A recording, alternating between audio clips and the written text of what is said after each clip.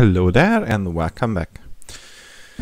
Gevent supports something called Threadpool, and in this video we are going to take a look at how you can utilize it.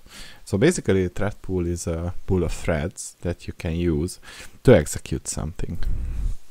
What we would like to do in order to use this is the following.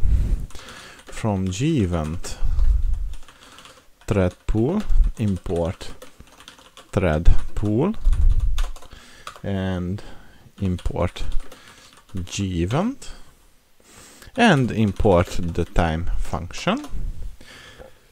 And what we would like to do now is to create our pool with 5 threads, and the start is equal to time.time.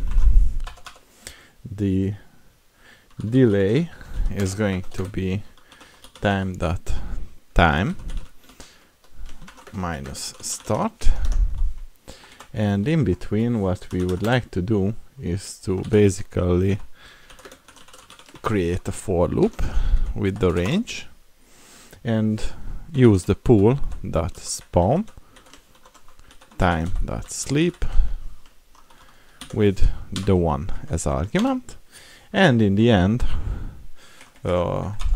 rather here we would like to wait for the pool to complete, and in the end we would like to print out that running time.sleep 1 with 10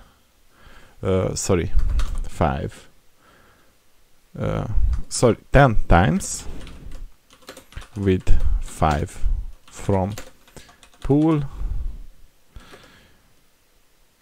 took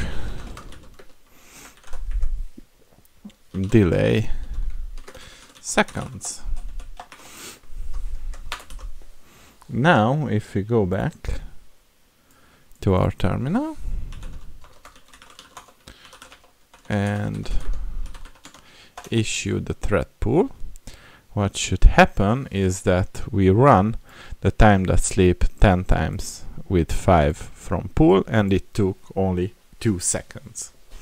So this is one that you could take as an example. But if we want, what we could also do is to tweak this to use the URL example.